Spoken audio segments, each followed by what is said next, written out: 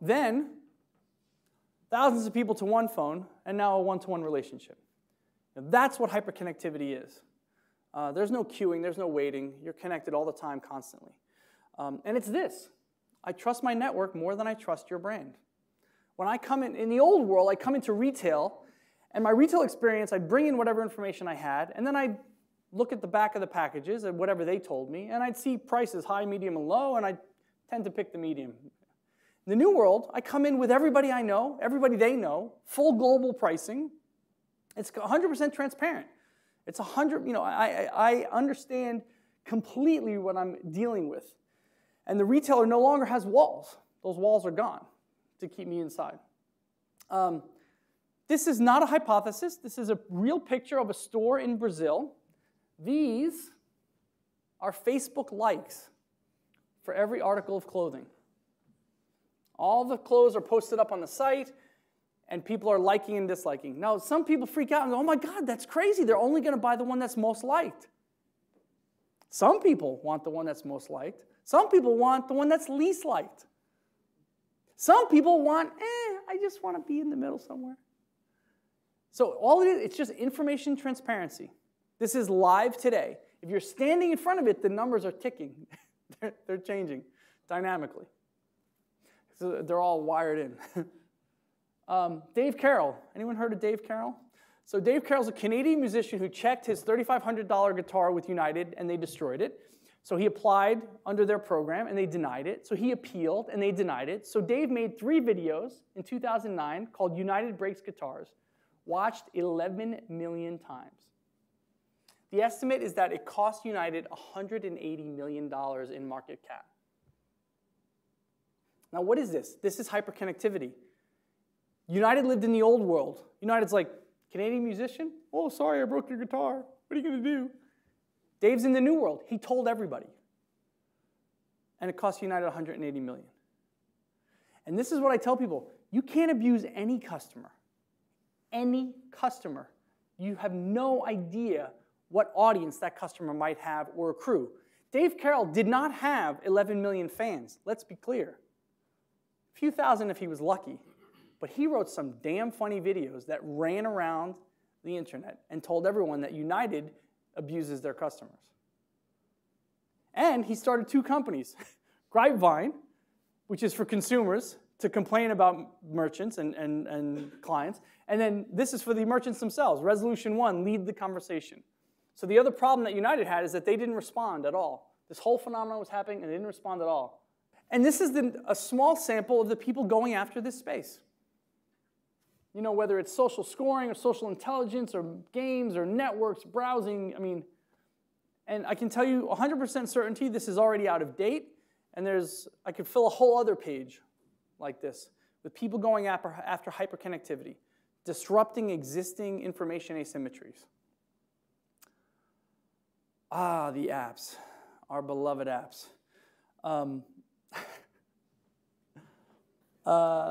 It's true, though. We're crazy for our apps. There's over 1.2 million apps on Android and iOS combined. And even more shockingly, so 1.2 million apps, there's about just over a billion smartphones downloaded 50 billion times. Just ridiculous. Ridiculous. We're completely addicted to our apps. And BlackBerry's still in there with a 3 billion, which is kind of cute. It's all about meticulous simplicity. So Johnny Ives, if you don't know Johnny, he's the main designer of all things Mac and Apple from a hardware perspective, and actually now he's taking over software as well. And what he said, it's not an appearance game we're playing, it's very utilitarian, it's the use of material in a very minimalist way. And I'm here to tell you simplicity is winning hands down. So moving from sort of the old world of GUIs and Macs and mices and Windows to touch, voice, gesture, as Chris was saying, like that is the future of interfaces, where it's a completely intuitive interface. And it's winning. So look this is the average sale price between $600, $700 from Apple and iPhone compared to the other handset manufacturers. Not nearly as many units, but the cost per unit is incredibly high comparatively. And so what does this actually mean? Look at this. 10%, this is industry, 10% of units driving 45% of volume, taking 75% of industry profit. 10% of units, 75% of industry profit going to Apple. Now, this has changed a little bit since that. This was the kind of end of 2011, early 2012. Samsung in the last 6 to 9 months has taken a lot, and the share of profits has gone from 75% to around 62, 63%. So Samsung is starting to take back some of the industry profits. But this is all about simplicity. You remember this? Twisting, turning, colors, buttons, shapes, etc. This is the world pre-iPhone. This is the world post-iPhone. The flat black slab has won. We'll never go back to this. That's gone. That will never happen again. And it's about mobility moving to usability. So what did Apple add to the equation? It was a usable interface, a very, very intuitive, usable interface. It wasn't just moving with me, but it was something I loved using. And as we said, for children, I mean, you can watch a 2-year-old, a 3-year-old, a 4-year-old, no problem. In fact, there's a great YouTube video with a girl with a real magazine poking the picture. She's like 3.5. She's poking the picture. She's trying to get, she can't get the thing to interact with her. And then you see an arm come in with an iPad, and she like throws the magazine away, and she says, and she's flipping and poking. And I mean, you know, it's just completely intuitive. There's another great example. Remember this? This is the old world. Sony remote. God forbid you lose your manual. God forbid you have your manual, and you have to figure out what the red, green, yellow, and blue buttons do. And this is the Apple remote, right? Doesn't come with a manual. Does not require a manual. And you know, how do I prove simplicity is winning? Facebook, Amazon, Microsoft, and Google. Add the market cap of them together, and you get Apple. Now, that's changed a little bit in the just recent past. But for the most part, it's incredible. Brands you might know, Google, Microsoft, Amazon, Facebook, add together, you get Apple. So simplicity is winning hands down. The speed of it is ridiculous. Every product has gone faster. The iPad adoption has been 3 times the rate of the iPhone adoption. Actually, the rule of thumb amongst analysts is that every new iPhone will sell the cumulative amount of all the prior iPhones. So people just upgrade. In fact, when they announced the 5, they sold 2 million in an hour. And you look at the rate increasing from 60,000, 600,000 to 1 million, it's just incredible. It's just shocking. Look at this. This is physical retail now. Productivity in sales per square foot. So let's be clear what we're looking at here. Consumer electronics, diamonds. So consumer electronics, plastic, silicon, whatever, and then diamonds, gold, platinum at half the profitability. It's like, and this is not because of the inherent, you know, this is about usability. It's about simplicity. It's about people just loving it. It's ridiculous. This is a photo posted by a professor at a university, and the quote underneath is, he said, "I feel like I work in an orchard." I'm not complete Apple fanboy, so Android is obviously coming up tremendously. 3 out of 4 smartphones in the last 3 months were Android. 1.3 million activated per day. Since I talked about burgers before, you know, you look at the activations per second and sold per second, and it's actually pretty comparable between Android devices and burgers. I love this chart. Again, Mary Meeker, she's a rock star. So this is an incredible way to look at the world, which, you know, the mobile shouldn't have been a surprise. So this is a logarithmic scale on the side. We had about 1 million mainframes in the 60s, and then 10 million mini computers, up to 100 million PCs by the mid-90s.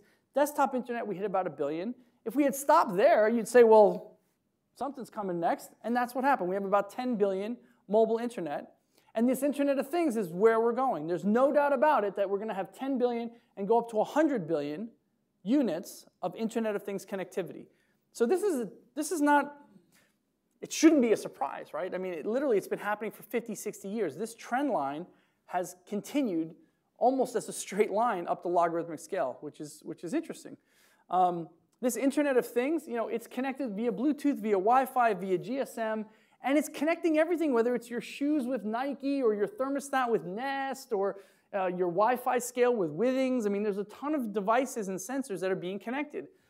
This is a world where I'll walk past Tesco, and my phone will notify my fridge, and my fridge will say, we're running low on milk, My phone and Tesco will say, if you come in now for milk, I'll give you 10% off. And this isn't, I'm not talking Minority Report like sometime in 50 years. Already, you can buy a Wi-Fi connected scale for your fridge. It sits in your fridge, it's connected to your Wi-Fi, and whatever you put on it, it notifies you as the weight decreases over time. The Tesco part, they're working on, believe me, right around the corner. This should be familiar to some of you. So this is a weird phenomenon. It used to be, and I'm sure most of you remember, you went to the office and you got better kit than you had at home. You were excited to get the laptop from work or the phone from work, etc. Now, you have a tablet, a smartphone, a Mac Air, whatever, and you go to work and they hand you an HP with Windows 95 on it. You're like, I'm not doing it. You have IT departments who are like, it's 2 p.m. and no one's on the network. Where the hell is everybody? Well, they're working on their own machines. They're not going to wait 15 minutes for a machine to boot. It's not going to happen anymore. The world has inverted in that regard. And they're paying attention. So 80% of the Fortune 500 are deploying iPhones and 65% iPads. And actually, I think that's dated. I think those numbers, it's probably around 95% now for iPhone. And you've also heard the bring your own device phenomenon, where they're like, yeah, just, we can't stop you. And this is, again, old world versus new world. In the old world, lock everything and only open what needs to be open. In the new world, it's open everything and only lock what needs to be locked. And that's a very different approach for IT departments. They're looking at it going, oh, God, okay, fine, we'll adjust. And they have to because they have no choice. Look at this. Wintel, Windows and Intel, I mean, they owned the world from 93 to 2007. The launch of the iPhone was right here around 2006-07. And then Apple and Android came in as a platform for our operating system. And it's radically changed the world. Windows is looking at it and going, oh my God, like this is why they have to do a Windows phone. They have no choice. Worlds colliding, balance is good. So we did a deal with RBS. It was RBS and O2. It was a 50-50 partnership to launch O2 Money. And I'm not going to walk through all the details of this, but suffice it to say that they're two very different industries and very different companies where the dynamics are radically different, where the bank guys, my guys, wanted to know how many nines it was going to have, 4 or 5 nines. And the O2 guys were comfortable with the 80-20 rule. We'll push it out, we'll fix it as we go. And also the economics are very different. So the bank guys, I mean, we invented a word to not feel bad about the percentage points, like basis points, right? A basis point, everyone knows like 1% of 1%, right? You say basis points to someone in telco, they don't know what you're talking about. It has to be 5 percentage points, 500 basis points for them to think it's interesting. The largest deal I did at PayPal, which was the largest deal I had done at the time, was over 14 basis points. A telco would just laugh at that. They're like, that makes no sense to us economically. But the churn is different, right? The churn is very different as well. So telcos are losing 20 to 30% of their customers a year. You say that to a banker, they'll pass out flat. They're like, oh my God, like a quarter of our customers a year? So very different dynamics in those industries.